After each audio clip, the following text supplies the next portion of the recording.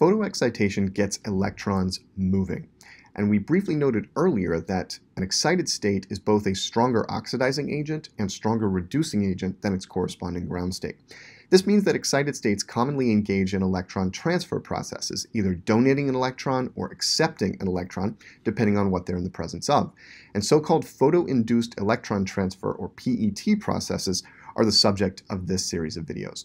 So we're going to look at some examples and applications of PET in this video series and dig into the theory, which includes some counterintuitive results concerning the relationship between the thermodynamic delta G for an electron transfer process and its rate constant.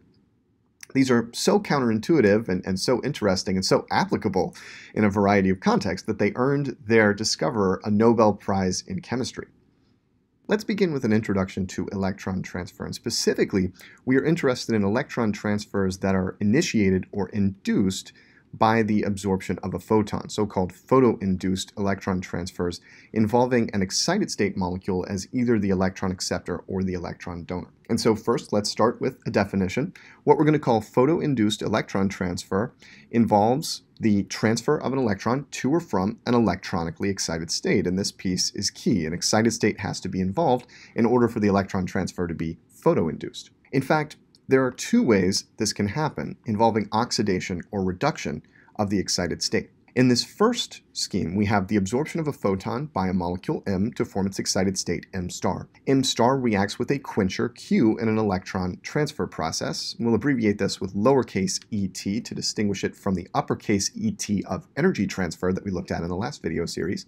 And what we end up with here is a radical cation of the former excited state, M dot plus, and a radical anion of the quencher, Q dot minus. From the perspective of the excited state, an oxidation process has occurred. M star is oxidized. Photoinduced electron transfer may also involve the acceptance of an electron by the excited state to form the radical anion of the former excited state and a radical cation of the quencher. In this situation, the excited state M star is reduced and accepts an electron from the quencher.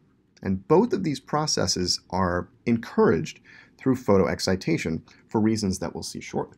Photoinduced electron transfer is a critical behavior of excited states in a variety of contexts. For example, in photosynthesis, where electron acceptors are positioned strategically near photoexcited states to encourage electron transfer. Photoredox catalysis, which by definition essentially involves a photoinduced electron transfer step, where a photoexcited state, often of a transition metal complex like this of ruthenium or iridium for example, donates an electron to or accepts an electron from an organic molecule, inducing a reaction from there that is catalytic in the sense that the ground state is then oxidized or reduced and again photoexcited to restart the cycle. Finally, photoinduced electron transfer is critical to the operation of photovoltaic cells, or what are more commonly known as solar cells. Absorption of a photon creates an electron-hole pair, and the transfer of the electron to a semiconducting layer gets current going in the photovoltaic cell. So what starts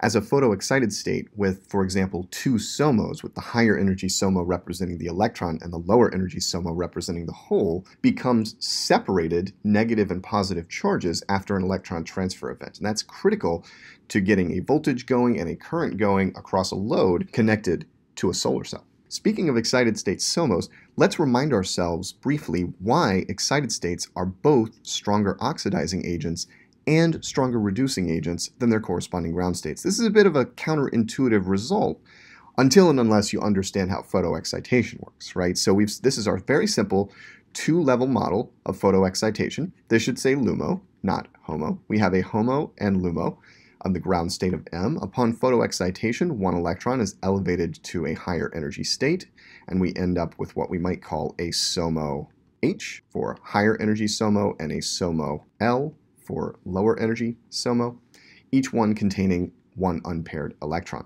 The higher energy electron we can think of as reducing, because that is an electron that has been elevated in energy, and the lower energy vacancy that has been created in the SOMO L we can think of as a hole. This is the language used in the photovoltaic literature, for example. The hole here has oxidizing power, and the electron here has reducing power. And so we can talk about oxidative or reductive quenching of an excited state depending on what happens. Is the electron donated or is an electron accepted? In an oxidative quenching situation, the electron in the SOMO H is donated to the quencher, forming the radical cation of the former excited state and a radical anion of the quencher. In so-called reductive quenching, the excited state accepts an electron from Q, forming the radical anion of the original excited state, M, and the radical cation of Q. Photoexcitation enables these processes, makes them more energetically favorable because it does two things.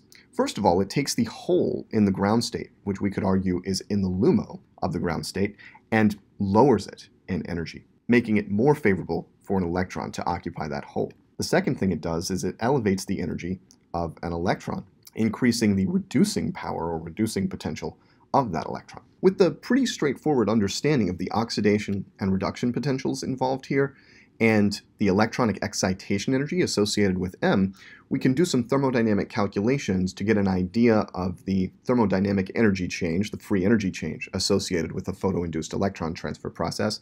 We'll look at an example of that in detail in a future video. And that'll put a quantitative spin on this idea that electronic excitation makes both oxidative quenching and reductive quenching of M more favorable.